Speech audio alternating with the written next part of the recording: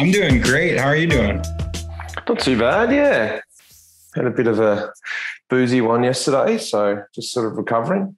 Attaboy. Yeah, it's entertaining the time difference. It's 4 p.m. here on Saturday, so I got beer in hand.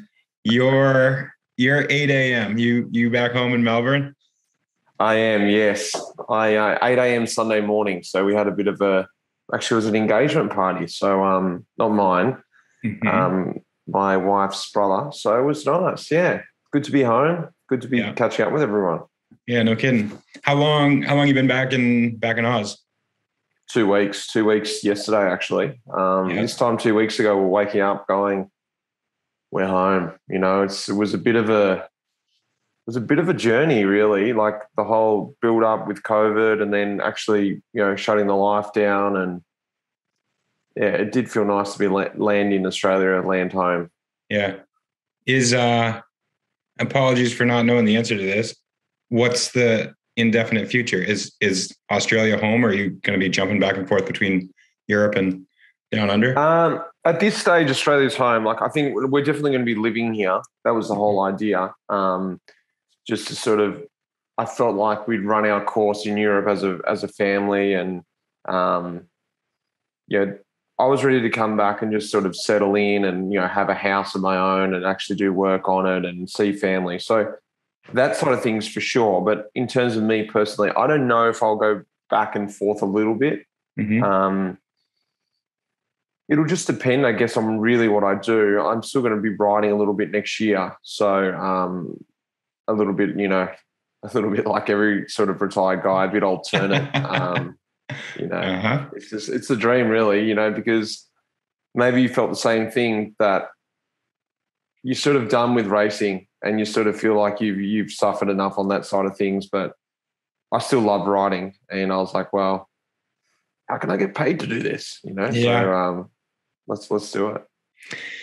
Yeah, that's sort of the perfect jump on question. I mean, so for one, congratulations. I mean, I know, having been through it, retirement's not an easy decision. Sometimes it's forced on you. Like if if you find yourself injured late into a contract year, and then all of a sudden it's November, December, and you're struggling, and then you see those headlines, so and so hangs it up at the end of the year.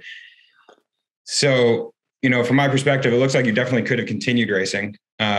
Looking through your social media, it was entertaining. It was exactly 26 weeks ago, exactly a half a year ago, that you retired with that great announcement that said 3 teams, 3 mullets, all good things must come to an end. So the question is, yeah, how, why, when did you make that decision to hang it up at the end of this year? I think it started brewing, like I've said this a few times, it starts brewing early on in your career. And you sort of retire 10 times before you really do retire. You have a bad race, you have a bad period, and you throw that out there in the wind. Oh, I'm just going to pack it in, Mm-hmm. But then last year, the COVID year, I sort of committed a heap, like a lot of guys in that build up to come back to the August period. Like, I mean, train the house down, train with Woodsy every day. So we all know that Mike Woods is a bloody trainaholic. So if you train with him every day, you're really going for it. Yeah. And I came back and I didn't really make much of a dent in the peloton. I was just like another number. And I was just like, what the hell? Like, I seriously really twisted a nut to come back. I was like, this is the time. I'm going to go to Strada Bianchi and just like go top 10, like all these sort of things. Like years before, it's not like you don't have that, but you always know your place. And this time I was like, all right. And I guess the writing was a bit on the wall there. I was like, okay, I did everything I could, and that's just what is required now to be in the peloton. I think I understood that. So I was like, okay, well, I wasn't sucking, but I also wasn't suddenly making steps forward. I went, okay, this is just what is required now. You have to twist a nut to be in the peloton, just to be what I normally do. And I didn't really want to finish last year on that sort of weird year. I sort of had those thoughts, maybe this is it. I thought, no, don't finish that year, go into next year. And if those thoughts are still there, then maybe it's right. I went to the opening weekend earlier this year and realised that I guess I didn't enjoy the sacrifice anymore and the risk and that sort of stuff. I knew where I needed to be. I knew what I had to do, but I didn't really want to do it anymore. So yeah, and then early on there, I was like, okay. Again, I was like, oh, I don't, push it away. Maybe you get to Roubaix and see if Roubaix will be, make that decision for you. I don't know what I was hoping for there. Go there and ride a good race, and suddenly I'd be like, nah, I'm going to push on. But when Roubaix didn't happen, I went, what are you waiting for, mate? It's obvious. The sacrifice isn't really worth it for me anymore. Like I said, just to sort of keep pushing on. I didn't really have anything more to achieve. Sure, like you said, I know I loved how you said, yeah, you could have easily kept racing on. As you know, you wish that decision was like that, but every time the contract rolls around, it's not always a guarantee. So there was no guarantee I was going to get re-signed, but I sort of thought, well, how about I don't even get involved in that game and take my own sort of handle on it and make the decision myself. So I guess I was just sort of ready. I wasn't really looking to try and just roll it on for the sake of rolling it on. I asked myself that question: is there anything more I really want to achieve? Am I going to have regrets? And so far, I'm happy with that decision. Yeah, I listen to your podcast. I love your podcast. I see that you did one with a whole bunch of recent retirees, which I think is such a cool way to sort of glean knowledge from folks. Anyway, a lot that you just said there, I do want to touch on. I think there's a unique perspective that goes from every nationality to the world tour. So, a Belgian's experience is going to be much different than an Italian's, is different than a Spaniard's, certainly different than an American's, very different than an Australian's. So, this is sort of an educational question for our audience as much as anything. I'm curious your entry into cycling being on Australian. Like, where did you find it? Were you doing other sports? Did you take to it immediately and think, yeah, this is exactly what I want to do? Or were you looking at the historical figures in Australian cycling? What's it like being on Australian, trying to get into cycling? I think it's changed now. And definitely when I started up, the guys who did it before me, and I'm sure it's the same with Americans too, there was a completely different road, and the road progressively gets easier, but maybe harder in different ways. Just to give you an example, if you did make it to Europe, especially sort of before me, you were sort of destined to be professional. That was the step. If you made it there, you were good enough to go there. Whereas I feel like now you actually going there isn't that hard, but actually turning professional sort of is.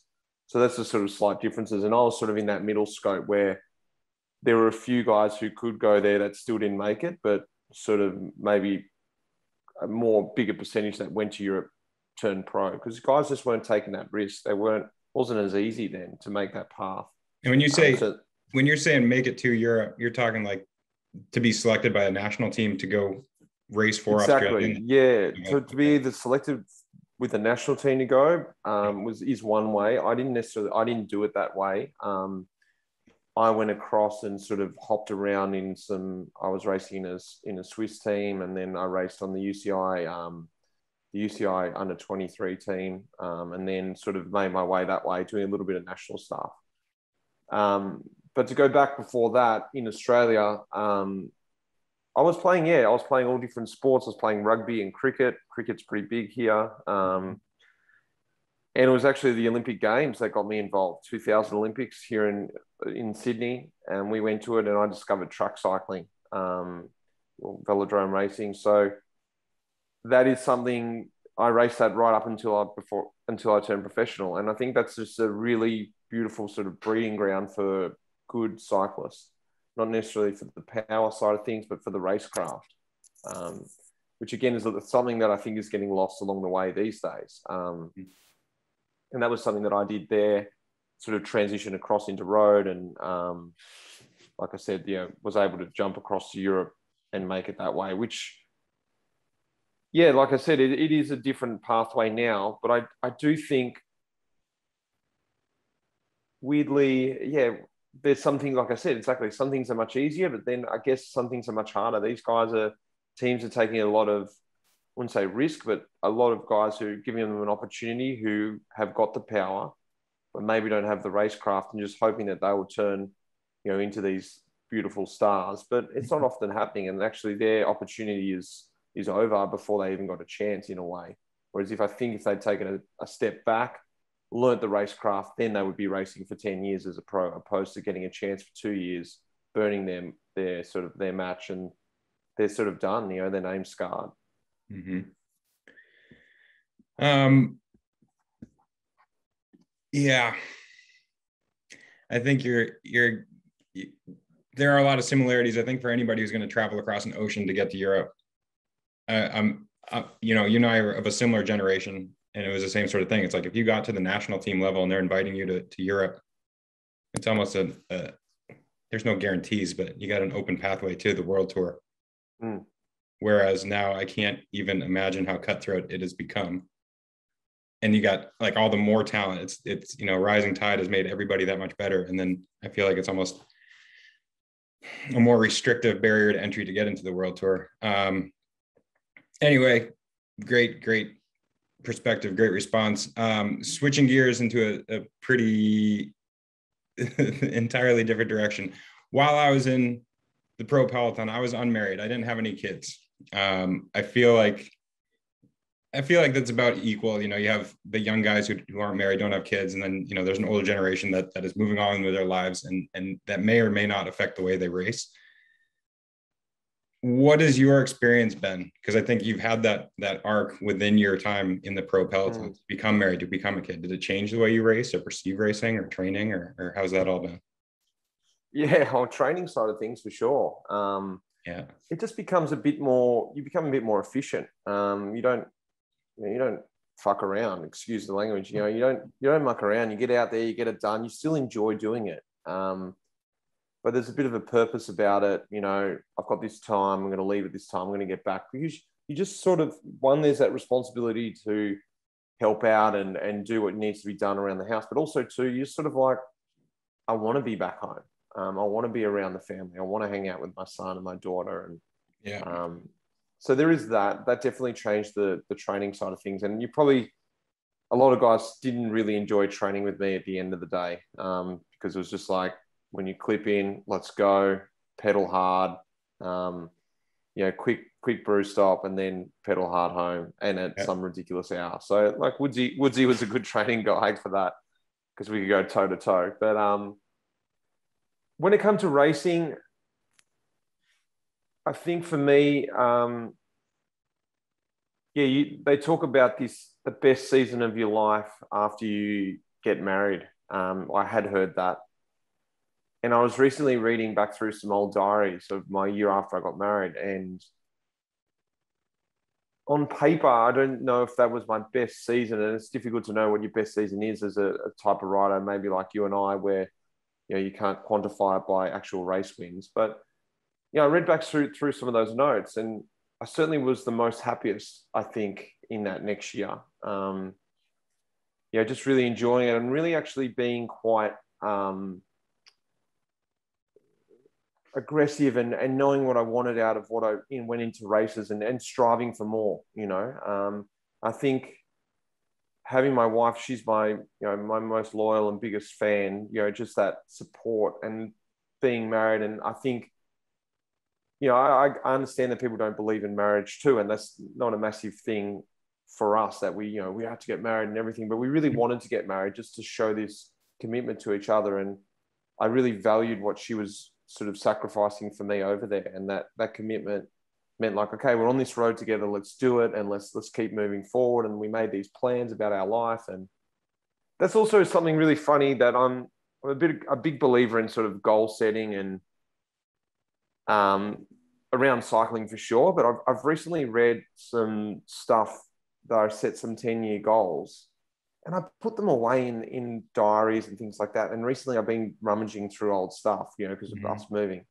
And I pulled these 10-year plans out, or 5-year plans. And it's so weird how much stuff has sort of just slotted into those exact years, right up until this year I retired. And as I told you before, it wasn't really planned, like with the COVID and everything that's happened. It sort of just fell into place. And I don't know, subconsciously, maybe I was planning it, but I completely forgot about that. I said in 2022, I want to be back in Australia. And someone wrote something like that. Back in Australia, moving on with my life, in my family house. Yeah. And I pulled this up. And I'm like, that's so weird that happened. So, yeah, it just changes your perspective on racing, but not necessarily in a bad way. Definitely towards the end, I did think a lot about the risk stuff when I knew I was going to stop. It was good and bad announcing it so early. Good because I could really enjoy some things about my last season, but bad because I knew it was my last season. And you really do calculate all those risks. And you're thinking, why? What for? I'm not racing next year. What am I doing that for? And if you're racing like that, it became a hell of a lot harder. So a long-winded answer to your question, but yeah, they're all different dynamics that really change things. It's not just about you anymore, I guess, is the whole principle out of it. Mm-hmm. And when you're striving to be professional, and when you first become professional, it sort of has to be only about you. Because if you're trying to carry someone else along on that road with you, it's just too cutthroat, and you need to be just a bit of a bastard, actually, and just be like, I need to do this now. I don't care about anyone else. I'm doing that. I'm going to altitude. I'm not eating, or whatever the hell you're doing. Just be like a hermit. But then as you sort of move along in life, I think as a pro, I certainly needed the extra stuff to keep me there, more motivated. I needed that support network. And the family was that for me. Mm-hmm. Where did you meet your now wife in the spectrum of your career? Like, were you on Green Edge then, Skill Shimano prior to that? Yeah, it was before that. So we met at university, just out of school. I went to university there and we met. And then just as I graduated was when I turned professional. It sort of really worked out well. But then we sort of didn't get married after we met. We didn't get married for 10 years because we met when we were really young, when I was like 19. And then, yeah, we just sort of, life was just happening. We were going to Europe and we were moving in there. There was just so much stuff going on that in my mind, there was never a doubt we weren't going to get married, but I guess my wife didn't know the way I was thinking. So left her hanging there for a long time. Yeah. Well, yeah, like to live the pro life is to be forever with the tunnel vision on, like you got the blinders, you're ignoring everything else. Like you said, you're paying attention to diet, to, okay, time to go to a training camp. And then inevitably it's incredibly selfish. You think you're doing everything right. It's got to be so strange from the perspective of a spouse, but hats off to you and her and the whole fam. How about similar topic to the geopolitics of cycling? So Girona, Spain is this melting pot for professional cycling now. I got there first in 2009. And I remember talking to Dave and Saskia, Bike Breaks Girona, and we did a little back of the napkin poll. And we counted about 30 pro cyclists, male, female, across all divisions. And then my final year was 2015, and we did some calculations, and it was about 100. I think that number has probably gone north of there now. When did you first land in Girona? Was it a integral part of your career? Is it a place that you hold fondly, or like, where is Girona on your cycling map? Yeah. Well, I think at that point when I landed there, I went there in 2012 when I changed to Green Edge. And the first 3 years of my career, I was with the Dutch team, Skill Shimano, as you know, and I look upon those years really fondly now. At the time, I didn't. It was a tough sort of upbringing through cycling, but ultimately that set me up, I think, for a long career because I had to work out if I loved the sport or not. And that came back to also where I lived. I lived in the north of Holland, well, not right up in the north, but sort of in the middle, just across on the border of Germany there. Right around the corner from a DS in a small little town on my own.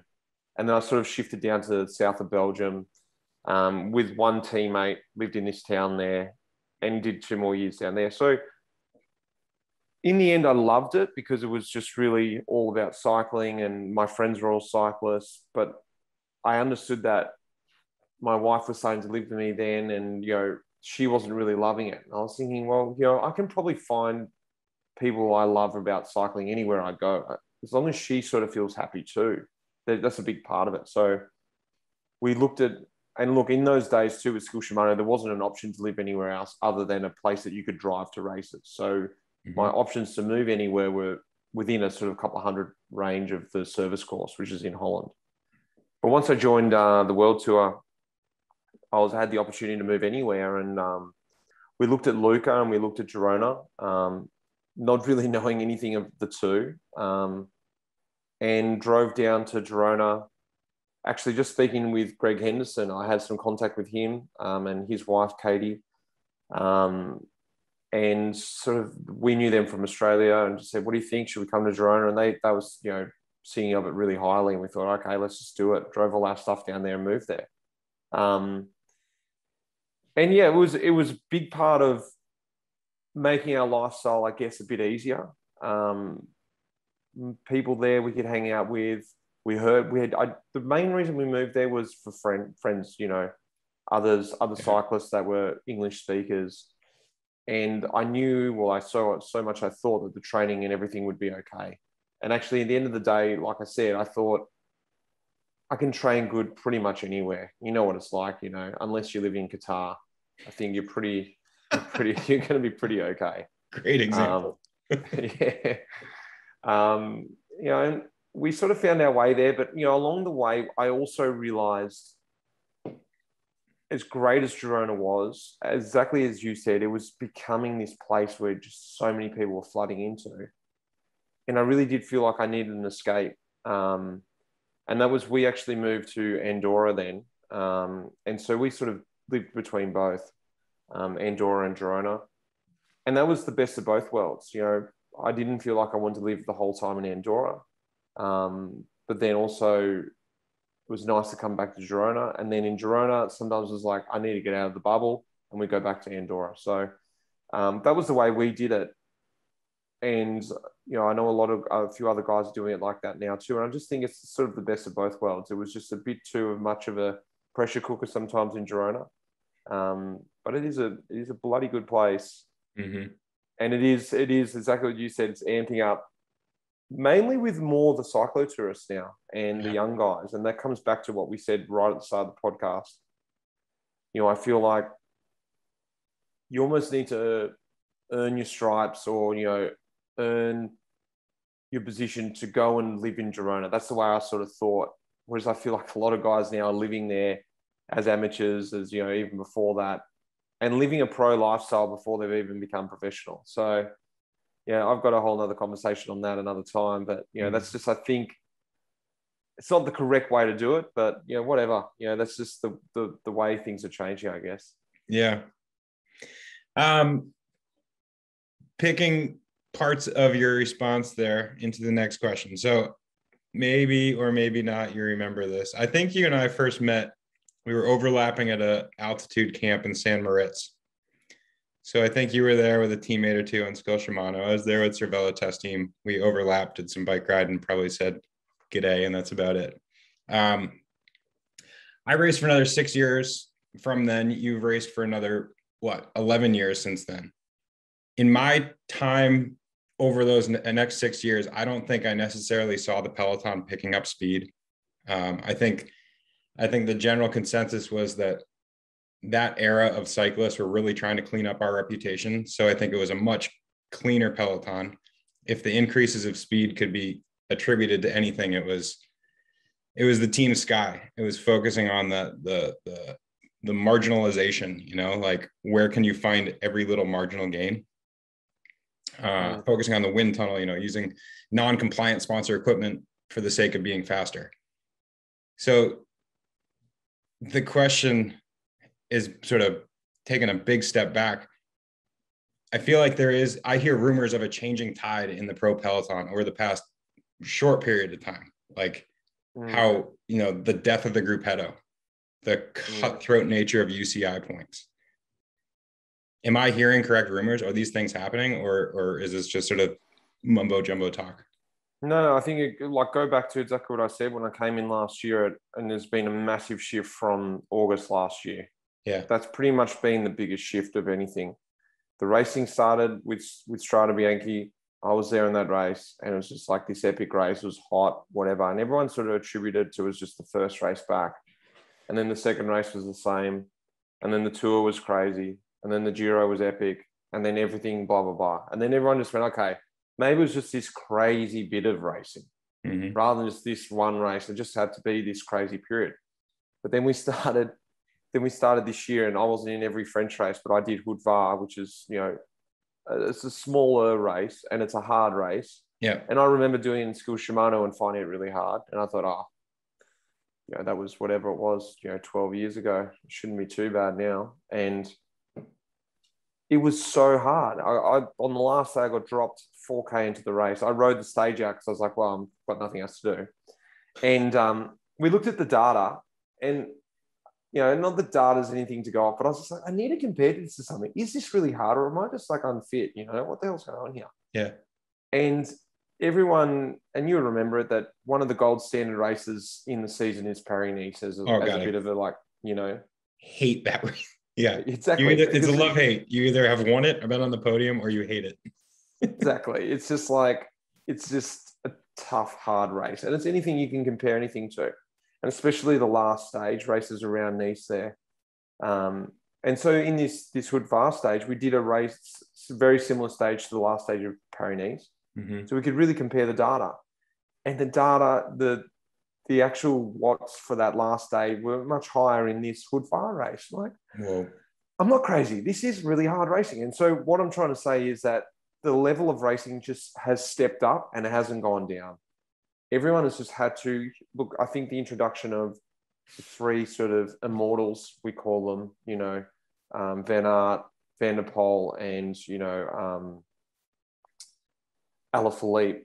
These guys, everyone's gone, okay, these guys are setting the new level, and they were just like so much above everyone.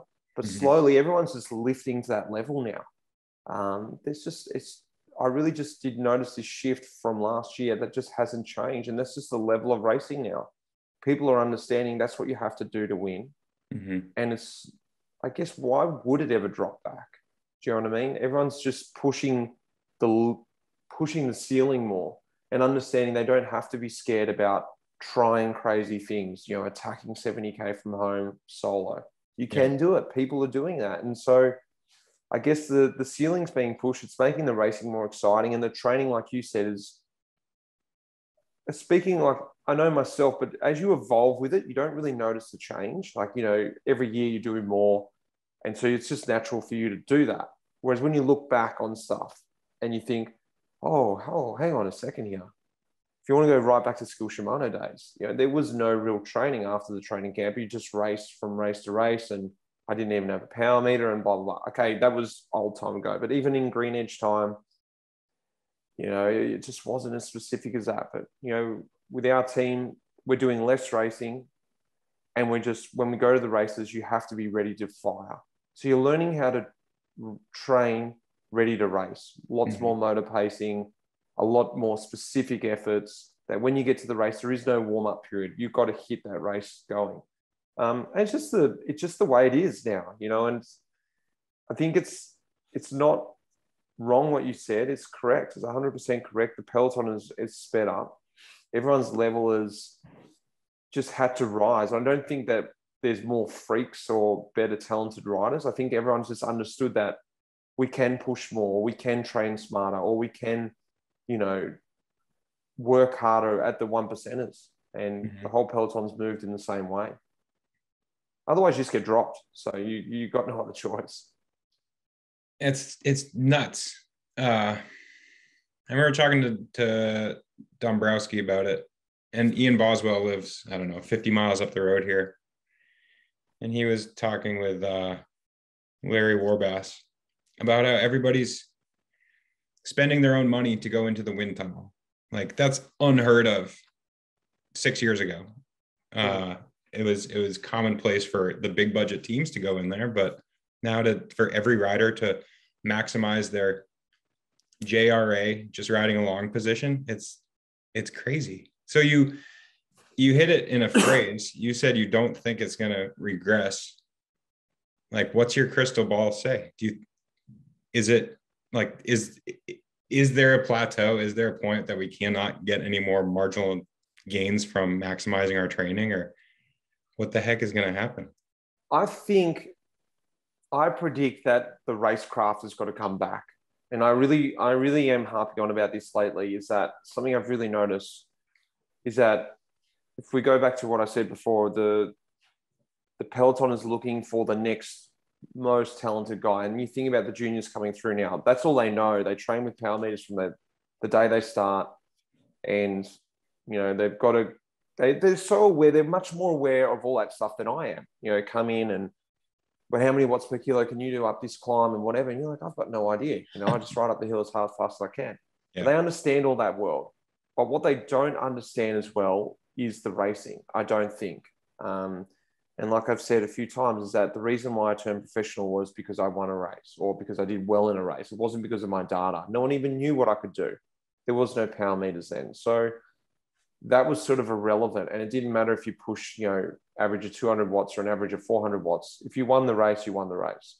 I know that's still important now, but I feel like on the edges of the guys who are sort of coming in or the guys who are doing jobs, sometimes their job can be sort of saved. If they don't do a great job, but if they've got good data, then that's okay. Because something else must have gone wrong because his data said that he was good. So, it doesn't matter really if, he mucked up there or he didn't achieve what we wanted. He had good data, so he'll be good eventually.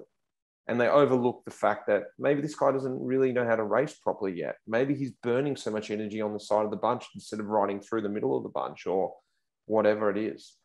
So I do think that it's going to get to this point where everyone is just like you said, they've exceeded all the little 1%ers. The bikes can't go any faster. You can't train any harder. So you're just going to have to race smarter. Mm-hmm. And it's going to come back to guys learning how to race a lot more as juniors, get back on the track, whatever it is, to really become the smartest guy out there again. And I'm not saying, look, I'm generalizing too. This is just a general sort of thing. And I'm sure there's a lot of guys coming through. A really good example was on EF was Logan Owen. Look, I don't know his data exactly, but maybe he wasn't the most talented rider in the bunch. But what he could do on the bike, he came into the peloton because of his way he came through juniors, through BMX, through cyclocross. He came into the bunch, after the first year, and he knew how to move around. I always remember we raced in Tour Down Under, the first criterium, whatever they call that, the Cancer Classic race. Yep. And he was moving through the bunch. He was carving it up. Everyone was like, who's this guy, this Neo Pro, He had no fear about doing it. And I remember talking to him like, hey, Logan, you got to chill out, mate, because you are already making a name for yourself. And he said, yeah, but I was just following Sagan. Sagan's doing it, Peter Sagan. And I was like, it's crazy that you could just do that. You could just follow this crazy guy because he had the skill, he had the racecraft. So yeah, in my crystal ball, I think that's going to become one of the most important elements because once you sort of maximize your own physical ability and your bike can't go any faster, the only next thing is to race smarter. Mm-hmm. Man, it takes my mind in a million directions. Being teammates with Sagan and trying to cart him around the peloton was always entertaining because you like work your tail off to move him up the entire bunch.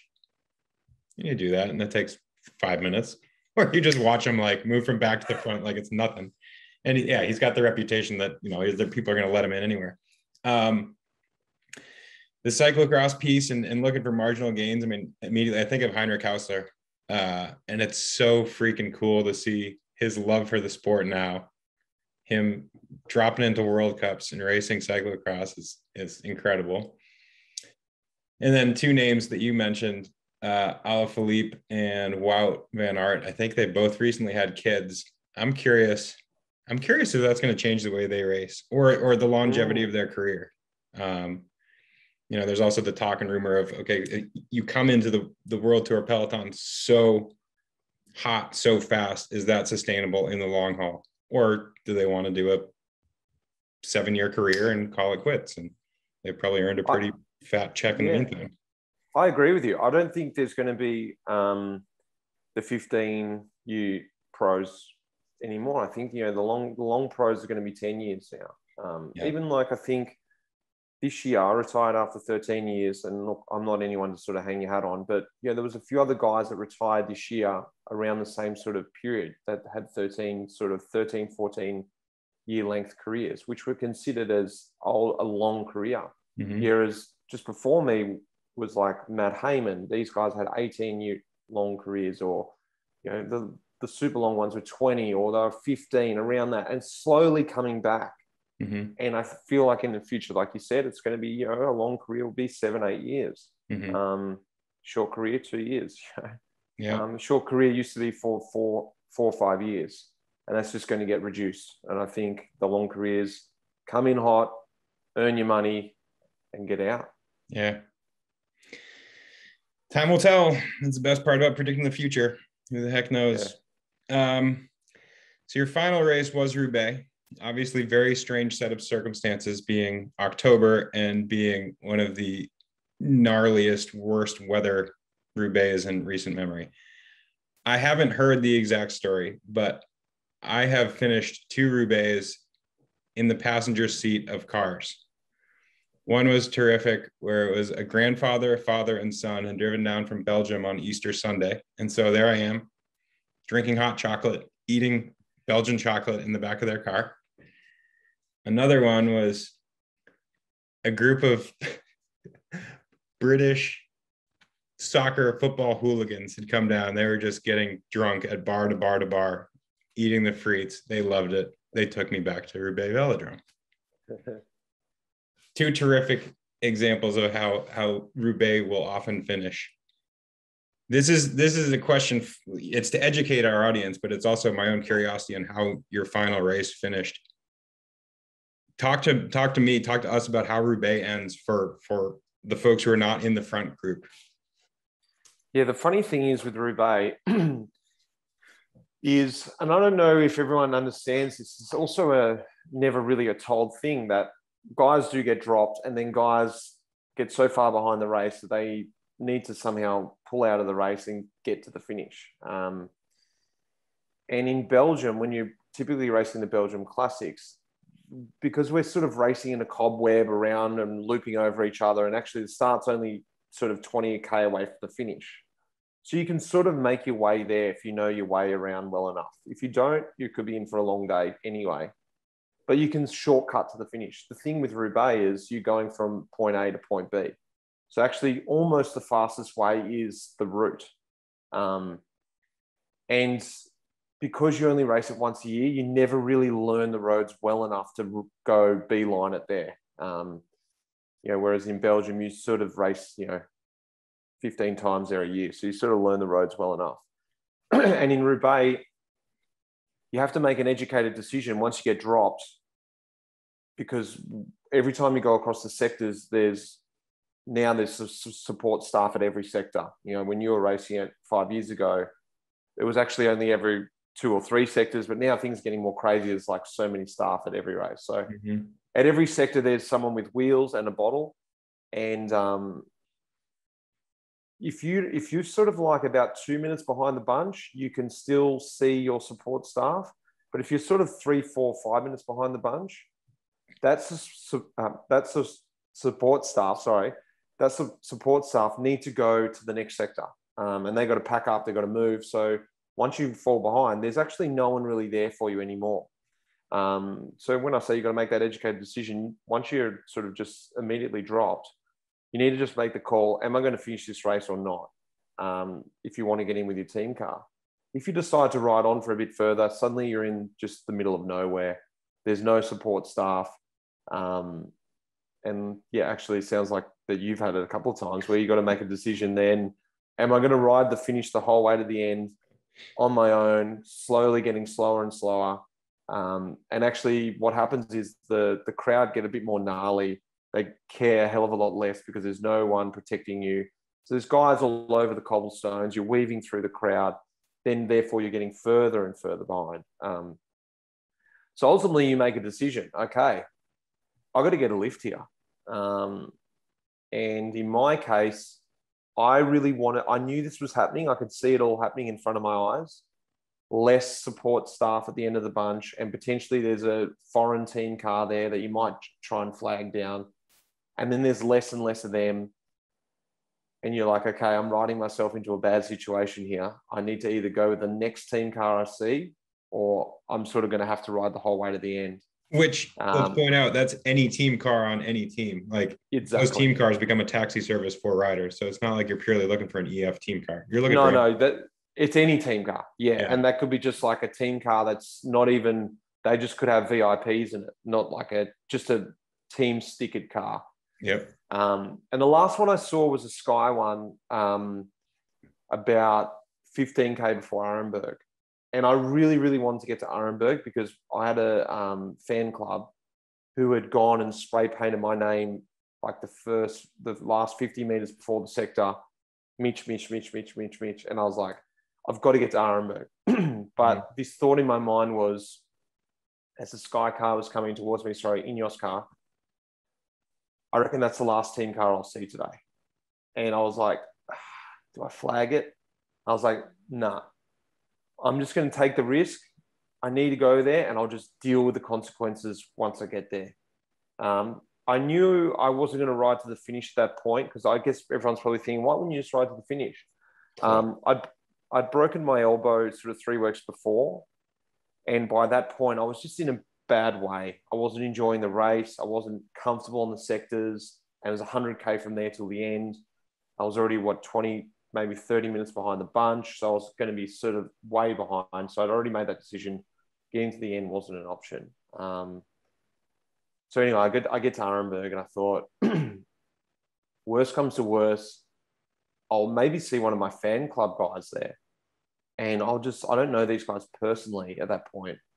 Maybe I'll just jump in there. And Arenberg, maybe there could be someone there. I don't know. It's just such a sector. And so I hit Arenberg, and as I'm riding across there, I saw an Aussie mate who works for for our sponsor, Rafa. He'd come across from the UK. Mm-hmm. Hamish is his name. He was standing halfway along Arenberg, and he jumped the fence and ran out onto to the edge of the stone. It's not in front of me, just to cheer me on. Go, Mitch, go! You know, he'd hung out there like 20 minutes after the bunch. Yeah. And I was sort of hobbling along there. And I was like, Hamish, take me to the velodrome. Like, as I yelled out, and he's like, yeah, good on you, mate. Yeah, I'll see you at the end. Like, assuming like I'm just taking the piss. Yeah. And I was like, no, I'm serious. You know. And anyway, I keep riding along, and I was thinking, I don't care. I'm just going to get to the end, flip it, and ride. Like, there's a gravel track that runs next to the cobblestones. Yeah. I'm just going to flip it and go back and find Hamish. That's my ticket. Like, he's got to have a car. And as I get to the end, I turn around. There's these two guys there with Life in the Peloton caps on, which is my podcast. And I was like, oh, boys. And they were two English guys. They're like, oh, hey, Mitch, hey. You know, I was like, oh, can you guys take me to the velodrome? They're like, oh, yeah, good on you. Yeah. And I'm like, no, like, seriously, I'm serious. Done. I'm done, you know. And so like, yeah, okay, sure. And we ride up to his car, and they're like, oh, actually, we're here with Hamish. I was like, oh, brilliant. And so we all pile in this Range Rover, and I was like completely covered in mud. And I was like, what do I do here? Like, just sit down. Who cares, you know? And one of the guys had actually brought some beer over for me to give me at the velodrome if we'd run into each other. And he brings it out. He goes, look, I brought this beer for you from the UK. You can take it with you. I said, there's no way I'm taking it. Let's crack them open right now. Yeah. So we cracked them open. We rode in the car for an hour back to the velodrome. We saw one of our team cars driving in, because ultimately once you get close to the track, you need to have the accreditation to get in. We flagged down my team car, and I jumped in that and rode the last bit in. But the best part about that was, and maybe you experienced this too, it's never nice stopping a race. And especially for me, I had a lot built up, being my last race of my career, this whole romantic sort of story in my mind. I wanted to get to the velodrome and finish this way, this certain perfect finish for me. And it wasn't shaping up to be that. But in a weird way, it sort of was the best way I could have finished that race, because I got in there and I got a chance to be with people who are a real fan of the sport, who are a real fan of mine. And we got to enjoy this sort of moment of reflection of my day, my career, and that moment, and just to have a beer with these guys and just sort of been a nice little moment of reflection. It's over, a period of relief, and just away from the team, away from maybe a foreign team car where potentially you would have just spoken about the disappointment or whatever else, and been in this whole downward sort of moment. We're able to sort of rejoice and embrace that moment. I was really thankful for those guys, and I'm pretty sure they enjoyed the moment too. So it was great. It was a great sort of situation that came from nowhere. That's freaking awesome. I mean, outside of winning the race, that's you can't beat that. That's awesome. Boom. Okay. Perfect. Well, so I'm a big fan of your podcast. I mentioned that, Life in the Peloton. Through the podcast over the past couple of years, you've shared your own insights and experiences as you're relating to and talking to other people who are part of the Peloton. Now that you're stepping away from the pro Peloton, what's retirement looking like? I mean, that was a romanticized, poetic answer. I mean, question. What's the next phase of the Peloton and Mitch Docker? Well, it is what sort of I was saying is I'm going to be doing some stuff for EF, still riding for EF and Rafa, and just sort of exploring, I guess, the Peloton outside the World Tour. And that's what I would really love to still document through Life in the Peloton, because I still think there's a lot of interesting Pelotons out there. It doesn't necessarily need to be World Tour. And I really do want to touch in with the World Tour to understand what those guys are still going through, so I don't forget that either. But then sort of discover the community around cycling. And that was something I got a really good chance to do this year when I did this trip in the middle of the year, the length of Sweden, which is an event that goes from the very north of Sweden to the very south. And I did it with a couple of employees from POC. And I went there. The original idea of doing this event was Alex Howes and I were going to go there and attempt to break the record and try and do it in 4 days. It's 2,000K. And it didn't happen because of COVID, and Housey couldn't get there. And they said, look, I was really keen to do it. I trained for it. And they said, yeah, you can do it with these two guys from POC. And I actually sort of sabotaged their holiday, really. They were just doing it off their own back. And suddenly they got this guy going, this World Tour guy pushing them too fast and all this sort of stuff. And weirdly, I went with this mentality, like, I've got to go fast and do it hard and whatever. And then by doing it with these two guys, we set out a timeline of doing it in 7 days, stages that were about 300K a day. So it's still long enough to get some fatigue happening, but short enough that we could still enjoy it. And what I understood about that was these events aren't about going there and trying to crush it and not experience it and just be the fastest guy there just because you've got the fastest material coming from a World Tour team and you're a pro and whatever.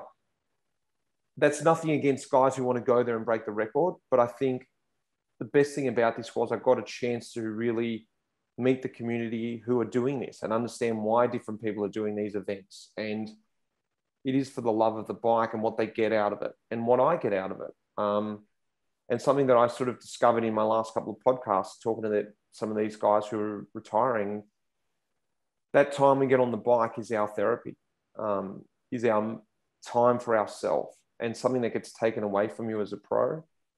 And I guess that's what I've sort of looked for in this next phase, is a bit of a wean me off that drug, if that's the right way of saying it, is that we get whatever, if you're a big trainer, 30 hours a week on the bike to yourself, and suddenly you go to the next phase of your life and you do nothing.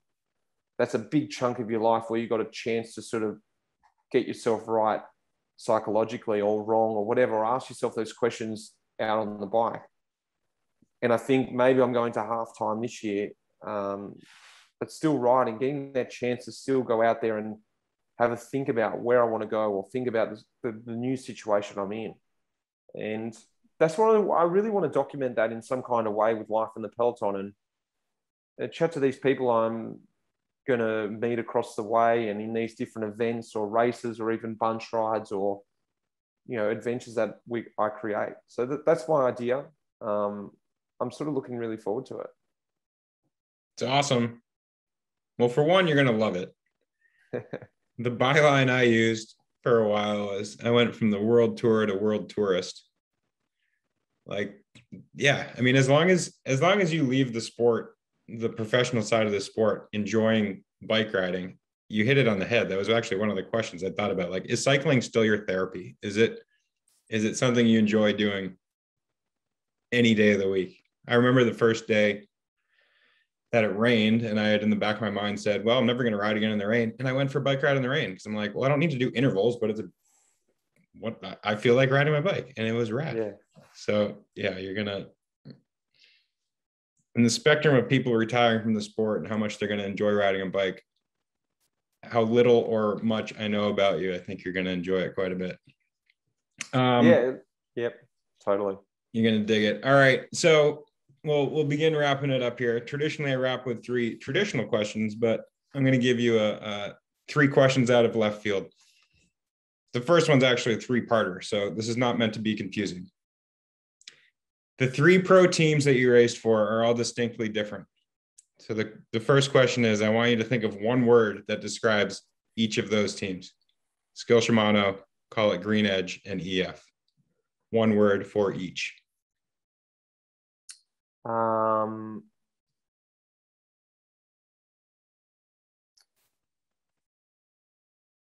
Necessary for Skill Shimano.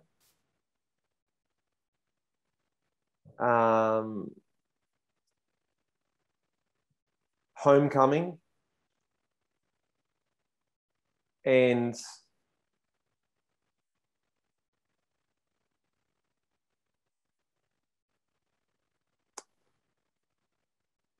what's a good one? Yeah, fun. Yeah, like I know it's not a great word, but yeah, fun. I had a lot of fun in my last team. EF, sorry, is the last team. Yeah. Yeah, no, that's perfect. Which is funny. It's been really cool to see the progression of, call it the team EF. Obviously, that team was at one point Cannondale Garmin. That was my final year. And at that point, I would describe the team as fun, but it was a very young team with very few results. And over the next couple of years up through the present, like, holy cow, the success of the team now is mind-numbing as compared to 6 years ago. So it's cool that you attribute the word fun for a team that is now having so much success. So like maybe with fun, you beget that success. All right, question 2. Whether or not you ever do it again, what is your favorite interval?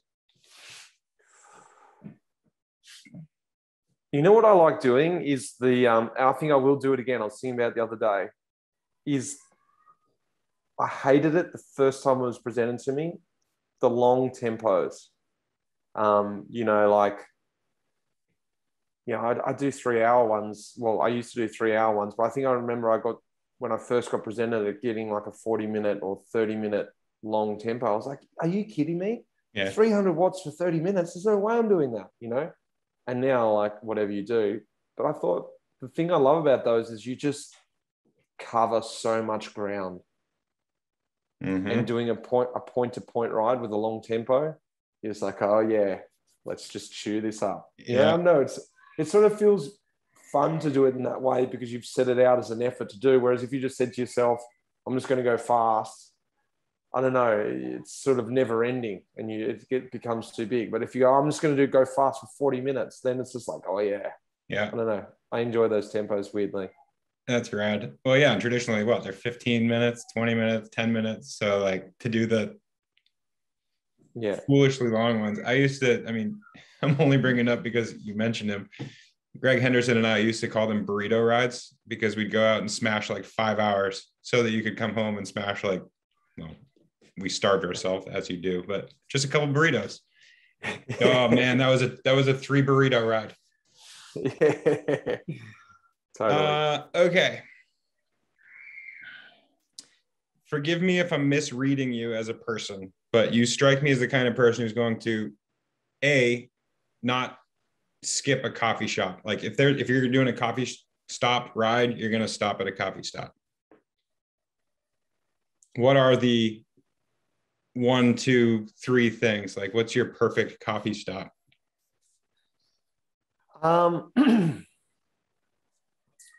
Okay, a place that's not full of cyclists. So my own spot that I've sort of found that is, hidden little joint, whether it is hidden for everyone or it's just hidden for that moment, in terms of it's your spot. So it's got to be a place like that. It would be awesome. You roll up, the guy, so they know you. There's a bit of, hey. And then, a well-made coffee. They understand, the good machine that's going to brew a nice brew, whether that's like in the morning, a nice milk coffee, or whether it's later in the day, a really nice espresso. And then I think food-wise, it's got to have a nice spot in the sun, outdoor seating. And I'm never going to get this again, but the Spanish bocadillo, you can't get that here in Australia. But I think that was so good that it's just like the baguette, omelette inside, doesn't cost you a fortune. I think that option, I want to bring that to life here in Australia. That would be the best option for me. And I don't necessarily need anything. Look, I will eat something sweet if it's there, but that's not necessarily the must that needs to be there. Right on. Well, if Christian Meyer can bring good coffee to Girona, which when he first did it, I'm like, dude, yeah, right. This is not going to exist. This is the land of your €1 coffee that sucks. And now it's just changed Girona. You could definitely bring the Bocadillo to Australia. You'd kill it. Exactly. So good. All right, going full circle. You got the bonus 4th question. What's your favorite beer? I'll have to say Orval from Belgium. Yeah. One of the 7 Trappist, beautiful beer. Yeah, I've drunk one too many of those in my time. But look, it's not I don't necessarily have to 100% go to it every day. But if there is one available, I'll probably order it 9 times out of 10. Perfect. Terrific answer. Well, it's almost 9 a.m. there, so it's nearly beer o'clock on a beautiful Sunday morning. Mitch, I can't thank you enough. Appreciate taking the time. I issue you another round of congratulations and hopefully see you somewhere out there on a bike. Cheers, mate. Thanks for having me on. Pleasure. Take care, man. Have a great day. Thanks.